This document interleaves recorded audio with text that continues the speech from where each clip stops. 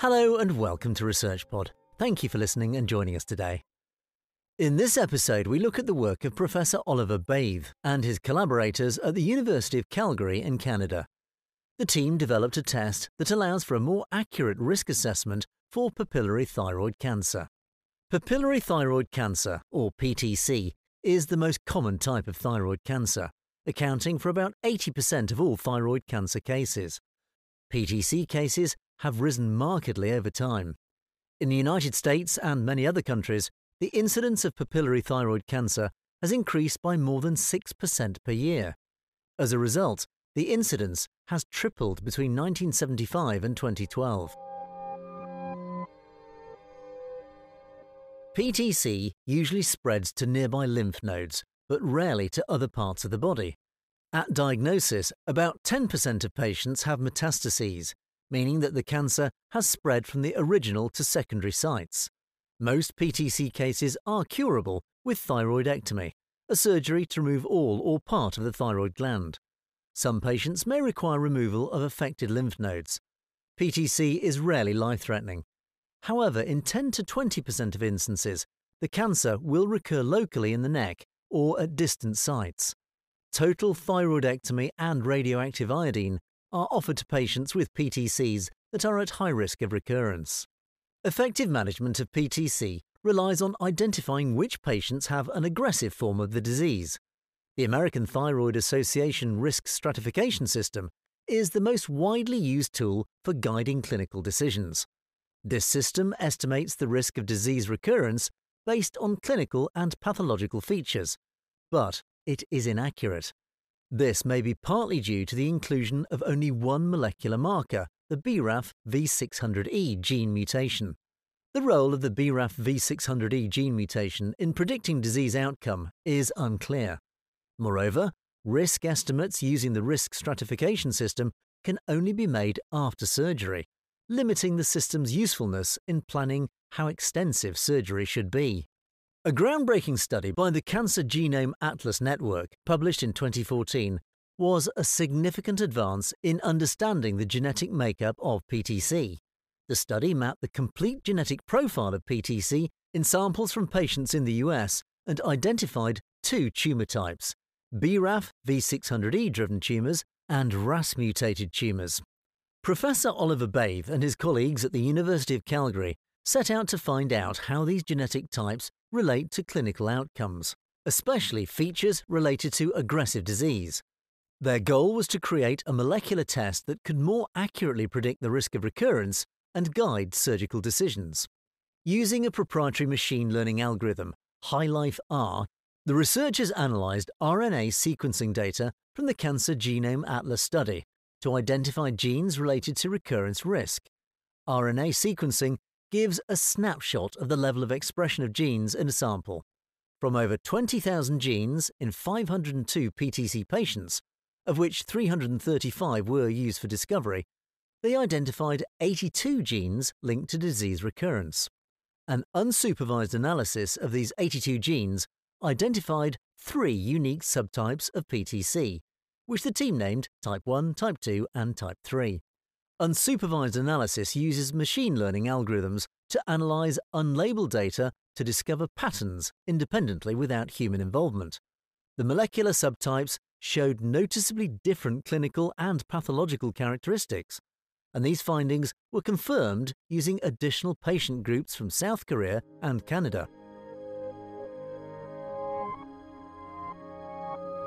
PTC has several histological cell variants. Type 1 PTCs consisted of mainly follicular variants and few tall cell variants, while Type 3 had the most tall cell variants. Tall cell variants are known to be more aggressive on average.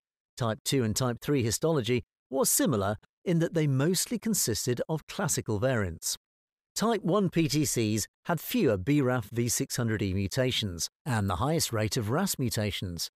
In contrast, BRAF V600E mutation rates were highest in Type 2 and Type 3. Telomerase reverse transcriptase, or TERT, promoter mutations, which are linked to a higher risk of recurrence, were found in all 3 subtypes, but were most common in Type 3 PTCs. Although type 1 and type 3 PTCs with TERT promoter mutations had high recurrence rates, type 2 PTCs with TERT promoter mutations showed no recurrences. Type 2 and type 3 PTCs, which were difficult to distinguish based on clinical and pathological features, had high rates of metastases to the lymph nodes and to distant sites. However, type 3 PTCs had the highest risk of recurrence. Type 1 PTCs had smaller tumours and fewer lymph node metastases, which indicate less aggressive behaviour. Multivariate analysis revealed that molecular subtype and the presence of metastases were the strongest predictors of recurrence.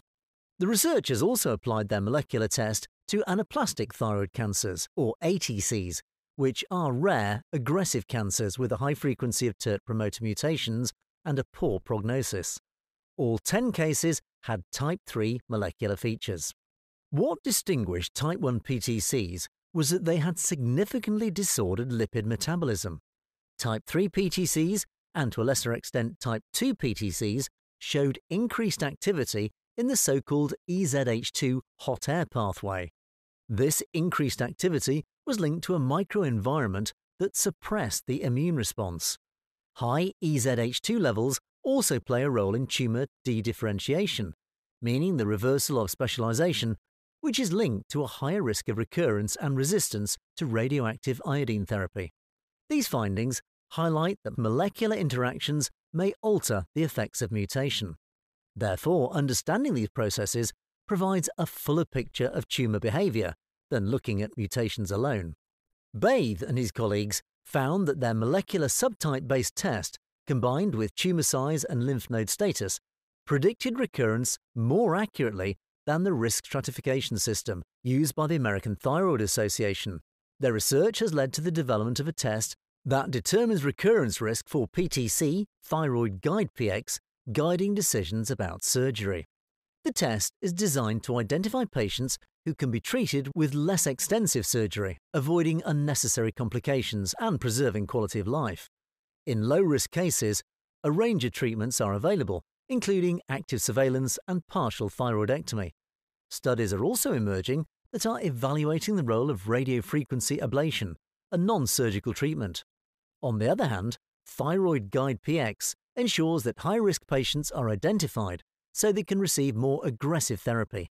Used after surgery, the test can help clinicians decide whether additional surgery or radioactive iodine therapy is needed.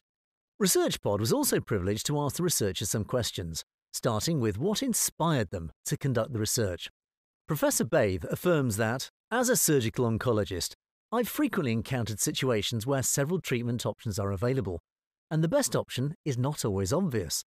There are also cases where toxic treatments are available, but the benefit to the individual patient is not known. For these reasons, we need better diagnostic tools to inform more personalised treatment decisions. My colleagues, who are experts in thyroid cancer, Steve Craig and Adrian Harvey, brought to our attention the need for a test that will refine decision-making for PTC.